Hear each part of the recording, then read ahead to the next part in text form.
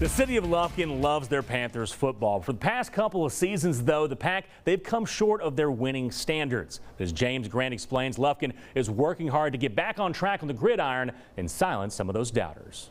Lufkin football hasn't made the playoffs since 2020. In a town where football is a way of life, Panthers head coach Todd Quick and his players feel the pressure when it comes to the high expectations, and they're working to reverse the recent losing trend.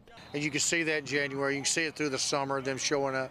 You can see it have to come out the first day and second day. As the Panthers move into a new district in 5A, where they'll face Southeast Texas powers like Port Arthur Memorial and Beaumont Westbrook, they'll be leaning heavily on an experienced defense to lead them. We have 8 coming back from that, and so they're going to have to carry the load. Defensive tackle Elijah Alexander is one of those returning players who knows they have to show up and perform at a high level on Friday nights. He feels this could be a special season for the Pack. I have faith in our team.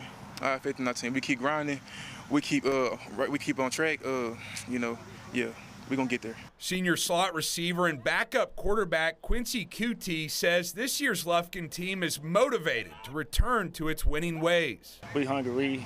We depend on each other more, and we as soon as we make the run, we're going to shut up. We're going to open eyes and we're going to shut mouths. The Panthers will get their first chance to open some eyes week 1 when they host Longview at Abe Martin Stadium. Lufkin hasn't beaten Longview since 2016, so the Panthers are extra fired up for that matchup. And we've been bumping heads for a long time since we was in middle school, like you said.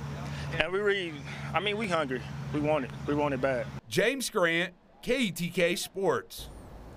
And here it is. Lufkin opened the season against Longview Friday, August 30th. Kickoff set for 7:30 p.m. at Abe Martin Stadium in Lufkin. Panthers will look to beat the Lobos for the first time in 8 years.